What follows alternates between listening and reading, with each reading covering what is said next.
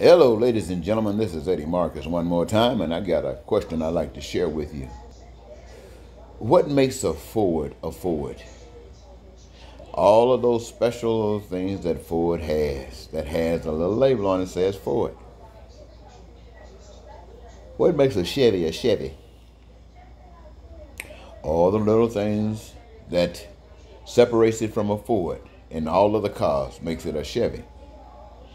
Now, occasionally, there are certain cars that might make parts that can be interchangeable throughout other vehicles.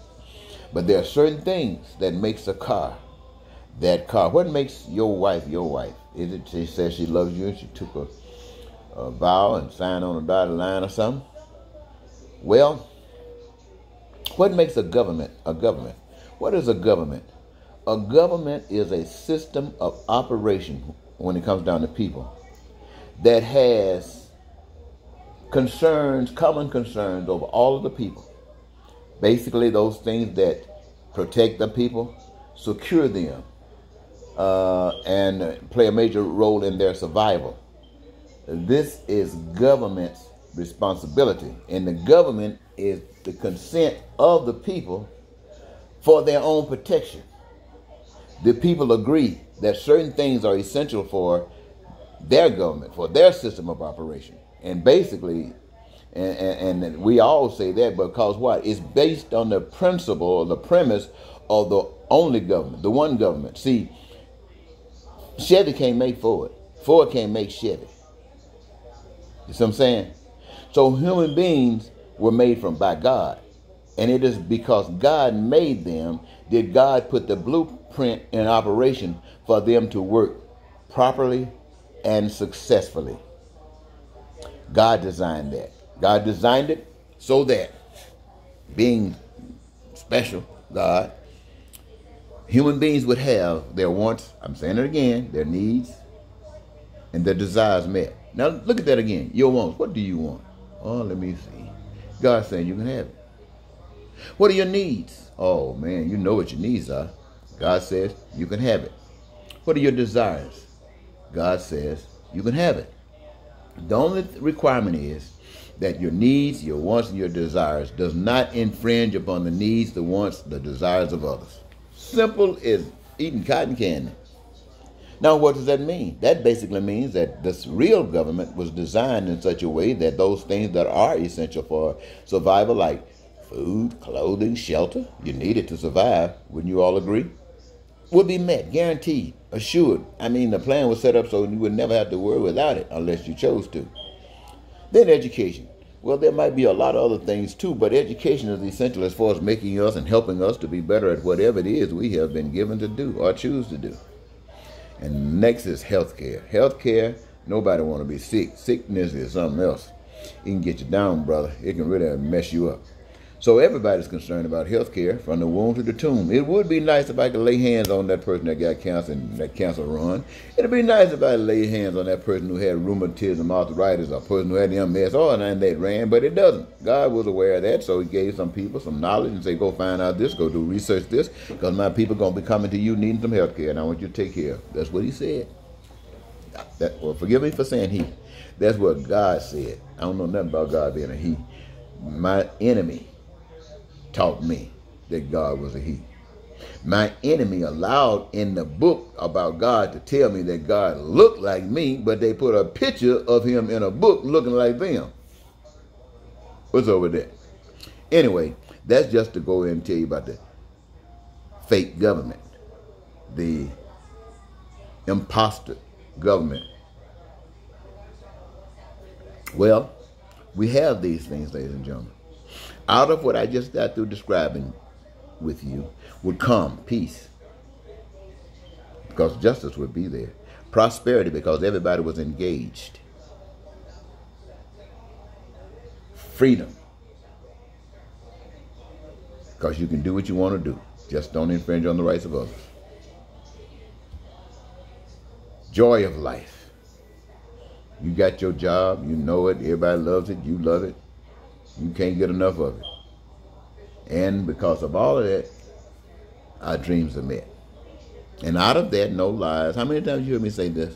No cheating, no stealing, no killing, No setting up for hatred and racism and bigotry.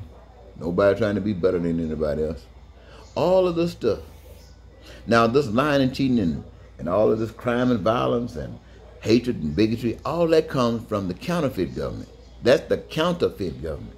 They are not concerned about all of the people. That's God's government. God's government is concerned about all the people. Why? Because God made all of the people. The counterfeit government is concerned about the counterfeit itself and enough people to empower it to do what it wants to do. And in doing what it wants to do, it promises those that empower it that they will bless them from that which they take from those who they are oppressing. So you got this counterfeit government set up not longer of the people, but by an individual or a party that lies and cheats and schemes and manipulate other people to go along with it, who are willing to lie, cheat, and steal, do anything to coerce that which belongs to another into their own cupboards. That's the counterfeit government, ladies and gentlemen. That is every government on the face of the earth. And in that system, there are those talking about justice. But the things that they do in regards to their conversation will not bring justice. There are people who are talking about prosperity, but the things that they talk about and allow will not permit prosperity. Freedom of choice in their efforts to bind and control and manipulate, people do not have that freedom. And joy, no, you find job wherever they let you, wherever you can, and you're trying to find enough money to be able to pay, give you some measure of life. That's joy. No. And your dreams come true after having watched all of those who are privileged sail high and you sail down. And then God comes out and show you just what's been going on, as he did with George Floyd. The world is under judgment. America is under judgment. This is a counterfeit government. This is a counterfeit government. And God has given us a chance here in America to change this government from what it is, this counterfeit, to a true government. Now, you cannot change this government to a true government with a Republican or a Democrat. Now, I know what your Constitution is set up to do. Your Constitution is set up to guarantee a fake government. Your Constitution is designed to install a counterfeit government. This is a counterfeit government. And now that we've always known, but not all of us have always known, but as of May 25th, the killing and murder and execution and hanging of George Floyd by the powers of America that represents the powers of the world, God was revealing to us that all of our systems are counterfeit. God is revealing to the churches of America that your system that you're operating in is counterfeit, and what you are doing is doing nothing to eradicate this problem. God is saying not to just your church, he's talking to all churches. All churches. You are living in the midst and operating in the midst of a cancer, and whatever you're doing is doing nothing to get you out of this cancer or to eliminate this cancer. So you have a hypocrite government, a fake government. So what are you going to do with that information? That was the key. I mean, God wasn't just showing you this just to be showing it to you like that God had nothing to do that day. This is for you to make a decision. Now, everything I have heard since May 25th that comes up to this very date right here, I have heard nobody talk about a new system. I must admit, I've heard some people on the reference of new things, new systems, systematic change. These things that we recognize in our government and in our system are based upon some principles that cause these things to happen. And in order to get rid of them, you're going to have to make some major changes in all those areas. And it would be very difficult trying to make changes in all of those areas. All you have to do is change the government. And once you change the government, make the government a proper government, you're on the straight and narrow. So you can get where you're trying to go. So I'm telling all Americans, you don't want to hear me say this. I'm telling you your system is corrupt. I'm telling you God has pointed it out to you. God is asking you and giving you an opportunity to say what you want done. You don't have to get on your knees and pray. You just say by your actions what you want done. You keep on going Republican and Democrat, that means you are against God. Let me say you again. You keep on going Republican and Democrats, you are against God. Every last one of you know that God might love Donald Trump. And I say you might know that because you're not really well aware of what God is. But God made Donald Trump. Donald Trump's daddy shaped him. But God loves Donald Trump. And God is just as concerned about saving Donald Trump as he is of saving you. It might be a little bit easier to get you than Donald Trump. But nevertheless, it's the same thing. So all that's going on in America, all of those billionaires and millionaires and millionaires and everybody having a good time, because there are people who make big money. Why are they paid that big money? Why are they paid that big money? Because they play a major role in your dumbness. They play a major role in your ignorance and keeping you down. And so they get paid good money. Good money. But that has nothing to do with God. So what am I telling you about God? God has a government where everybody, as I just mentioned to you. Now, is that going to happen on earth here? I don't know. But someplace, there are some people who stand up for God every day. Gandhi, Martin Luther King, Malcolm X, that's the name of a few. God ain't killed those people and left them somewhere. Those are heroes, God's heroes. And you think they dead just because they're not down here in this hell with us? Let me tell you something, ladies and gentlemen.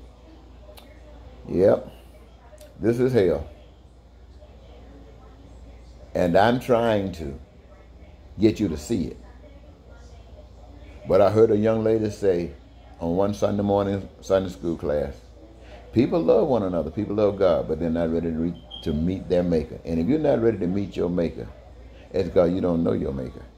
You've been pretending like you know your maker, but you don't.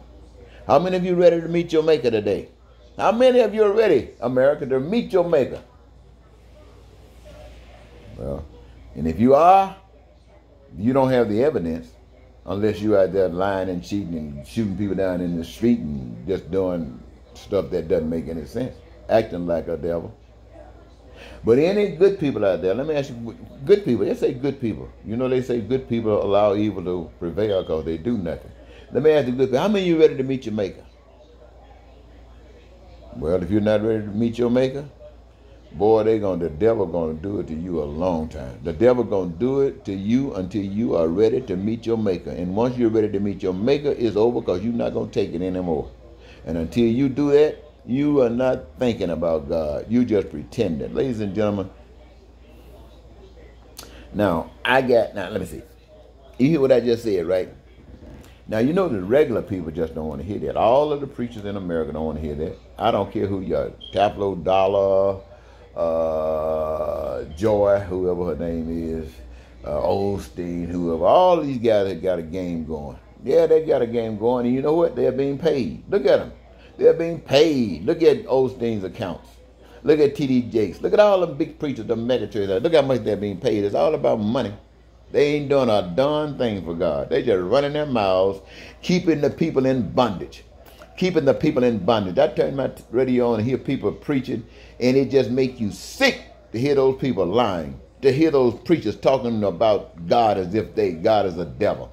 They don't know anything about God. Oh, I know you don't want to hear this stuff. I wish I could tell you some good news. And if I can, the only good news I can tell you is this. I'm doing everything I possibly can to see if we can switch the system. So all of you, black, white, men, women, straight and gay, gonna be glad to be alive. I'm doing it all I can. I can't do everything, but I'm doing all I can. And if I end up losing my life doing all I can, God dog it, I can't wait. Talk to you later.